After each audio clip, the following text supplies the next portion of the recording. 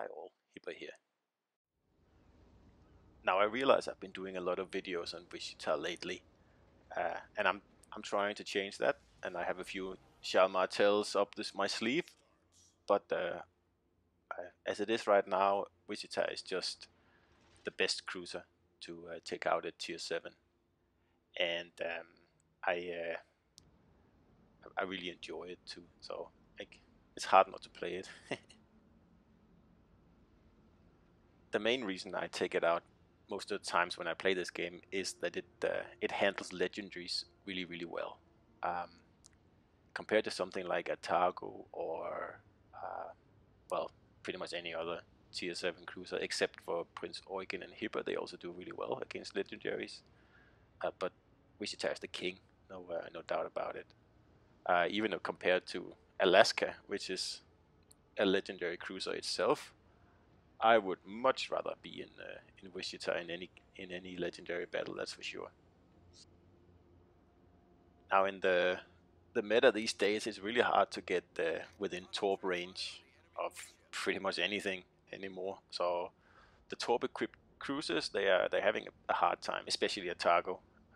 I think where pretty much half your damage potential is relying on the use of your torps. And if you're playing against like a team that's reasonable and knows pretty well what they're doing, then it's difficult to do well in the other cruisers now. So I don't know if Wargaming has a plan for it or something, but as it is now, there's just nothing beats Wichita at all, in my opinion. It's just so good, and that includes Cleveland. Cleveland is good, but it's a completely different playstyle.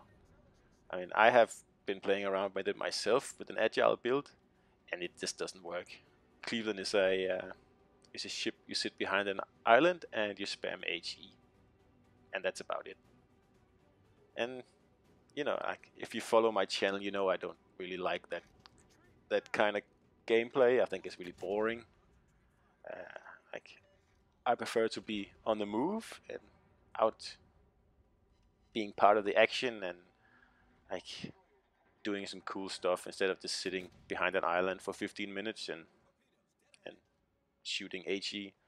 I mean, it's boring for me, and I would imagine it would be pretty boring to watch also as a video. I mean, I would find it pretty boring.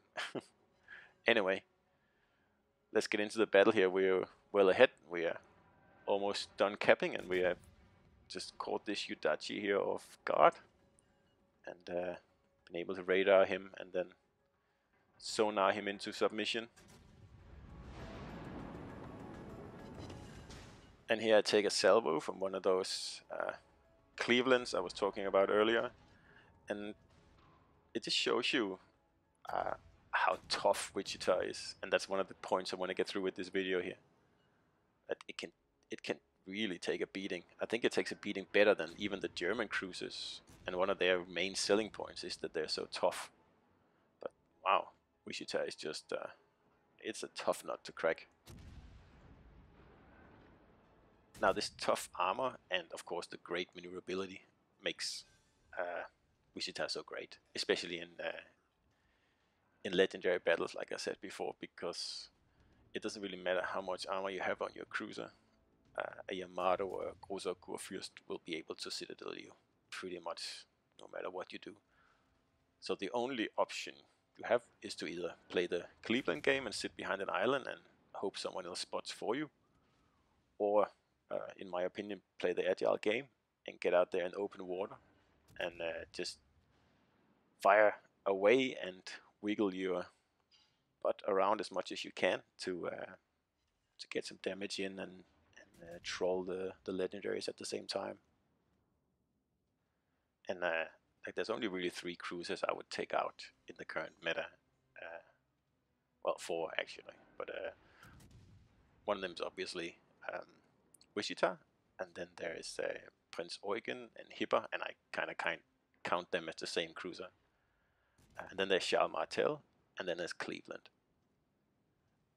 Those are the ones that will do well on maps with lots of legendaries like this one. Atago seems to be having a pretty rough time at the moment, and the same with Mogami. Um, uh, so I don't really play it much anymore. Um, the game seems to have moved on, so we'll see what happens later down the track.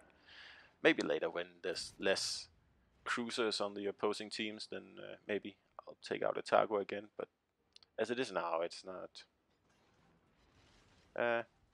It's not doing so well. Not that it's not doing well, but it doesn't have the radar that Wichita does, and that's really a hard thing to be without now. I think I've gotten used to it. So anyway, here we are duking it out with a Yamato, and as a tier 7 cruiser, that's quite a risky proposition. One shell, and you're pretty much done for. So that's why the way I play it is I take the agile thing to the extremes here. And right now I'm doing a little, what should we call it, T-ball shuffle, I think it's known as. Just, well, kind of cheating here. Throwing off his aim using the end of the map. But on the other hand, like, it's a little bit unfair, this stupid end of the map here. I mean, it really is to the detriment of my cruiser playstyle when I run into the end of the map. Anyway, he's still onto us, so we're not detected right now. So we'll just wait for the right moment to fire at him again. And now he's onto us again. Nope, not him. Someone else apparently. Anyway, we'll just keep firing at him.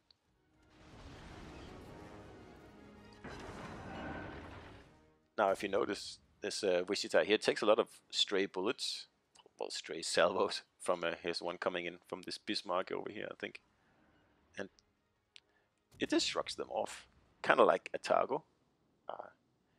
If this was Martel, then any tiny little bullet fragment from anything larger than a tier 6 would citadel you, pretty much. So it's one of the reasons that, like I've been saying a lot in this video, that I play Wichita a lot now. It's just so tough. You can make mistakes and you don't get punished completely for them in Wichita. If, like before, if I had, like I said, been in Charles Martel and I had let that stray Bismarck bullet hit me, I would have been down 80% of my health or something like that. And Wichita just shrugs it off. Now, there are like opinions, like, is Wichita a little bit overpowered or isn't it? And I think when it came out, yes, it was definitely overpowered. I think so. There was just nothing that could match it. And still, now it's a powerful cruiser. But now that we're facing legendaries a lot, I don't think it's that much of an overpowered beast anymore. I don't think it's overpowered anymore. I think it's powerful, yes. But like in a legendary match, this is the cruiser I want to be in for now.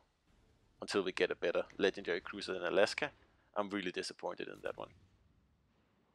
It's to me, it's just a tier 5 battleship with a fast rudder. That's what it is. And if you want to be in a legendary battle in a tier 5 battleship, you let me know. But I don't want to. I don't like that. So I will pick Wichita over Alaska any day. Especially for the fact that Wichita can deal with destroyers on its own with the 8-second reload. Like Alaska has a 20-second reload, so when you use your radar, you'll be able to get off one salvo, perhaps two if you time it perfectly and you have all the reload boosts on the ship. But it's not a very good ship in my opinion. At least not as a cruiser. It has its uses as a kind of like an oversized Baltimore to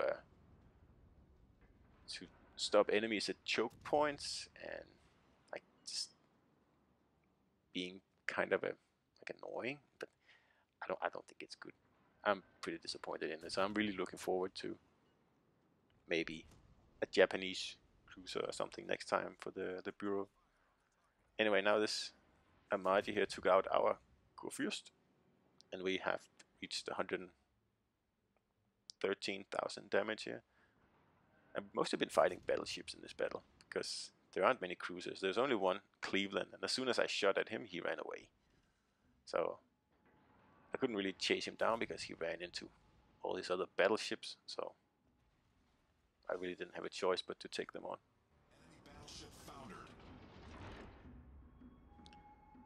So now we've got 122,000 damage and still no high caliber. So there's a lot of hit points in this game with all the legendaries in it. And it's a pretty fair game. Like, we're both down to 3 ships on each side, and nobody's playing like crazy or completely like headless or anything like that. It's a quite a good game, and I like this map here, Crash Zone. I think it's my favorite map. It's nice and open, and there's not many places for the battleships to hide, or anyone to hide for that matter. Like, as you know, I like open maps with lots of water. And see that?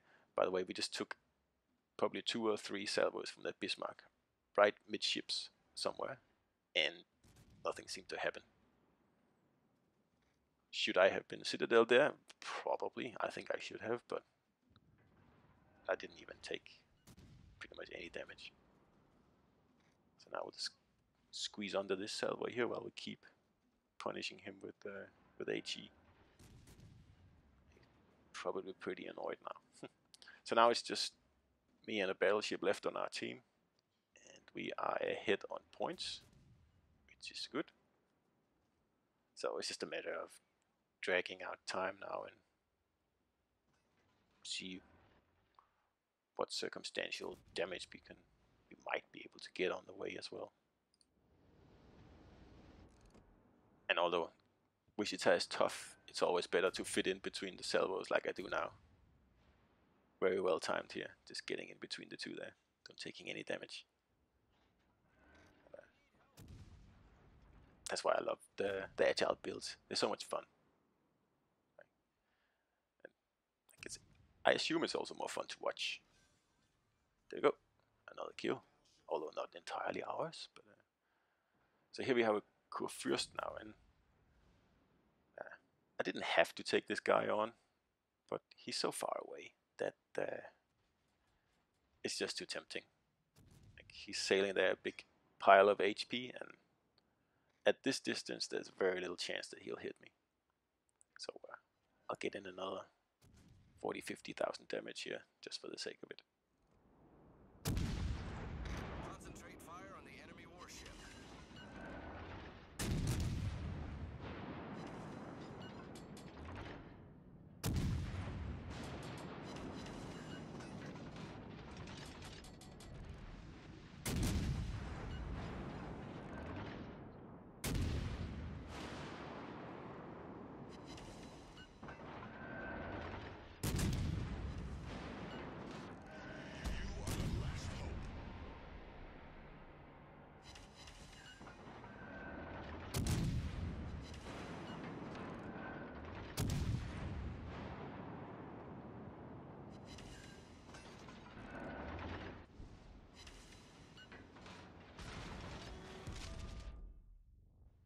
Look at that, he got a Confederate from me there. Terrible, didn't like that. So it's only fair that he gives me one back, I think.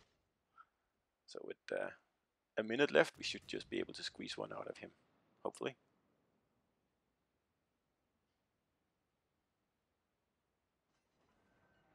Yeah, there we go.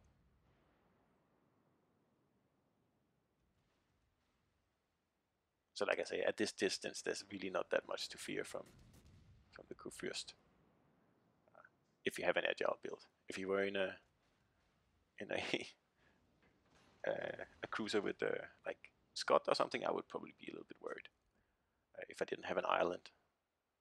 But that's the beauty of an agile build. You don't need islands. Actually, islands are just annoying and in the way, to be honest. So now we'll just slowly here wait for the time to run out and get as much damage out of this guy as we can before the timer reaches 0. Oh, just stopped before the last salvo. So we probably would have got 195 or something like that if that had hit. So yeah, like Wichita, it is one tough cruiser. It really is. And in the current meta, with all these legendaries around, it's pretty much all I play at the moment, except for Yamato and the Germans, like I said earlier. Yeah, anyway, I hope you enjoyed this video, and I'll see you on the battlefield.